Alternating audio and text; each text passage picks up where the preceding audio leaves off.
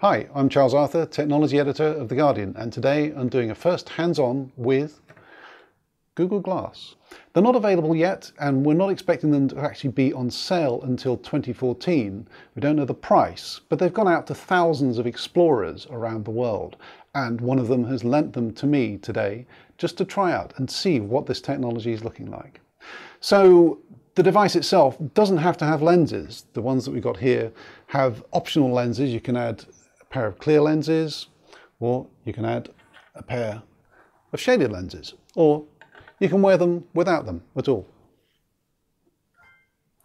So let's put it through its paces. To turn it on, you lift your head up, and I get a purple screen just in the top right of my field of vision.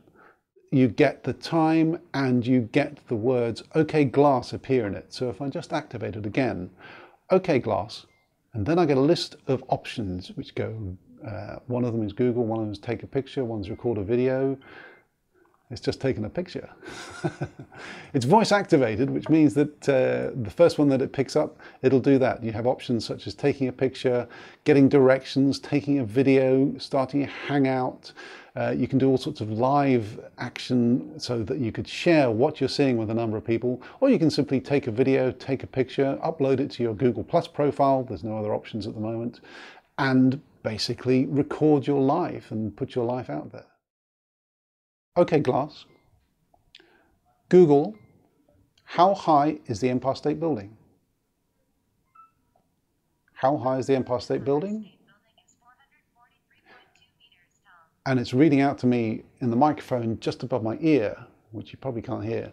The Empire State Building is 443.2 meters high, and it's also got a picture from Wikipedia. Another thing you can do is take a photo.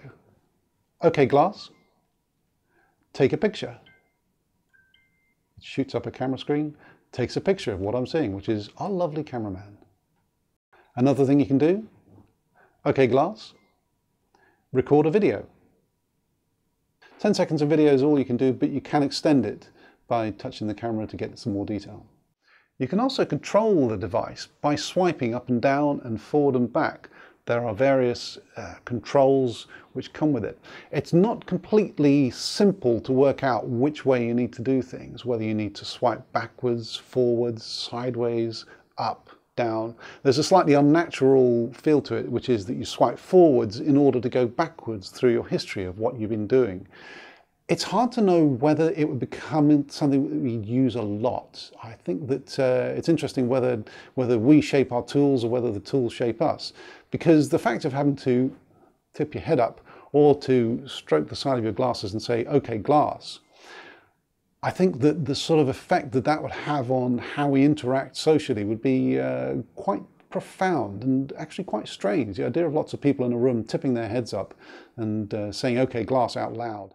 The biggest question that some people have raised about Google Glass is not how much will it cost or when will it be available, but how do I know if you're recording me or taking a picture of me? And the fact is, no one really knows. There's no red light when a video is being recorded. There's no flash or noise when a picture is taken. So the question that privacy advocates have raised about Google Glass and whether it's really going to be an invasion of our privacy remains open. Google Glass represents a really interesting move forward in wearable technology. It's really hard to know if it's going to replace the smartphone in a big way or even a small way, because there's a lot of functionality that needs to be worked out. But for a first try, it's really interesting.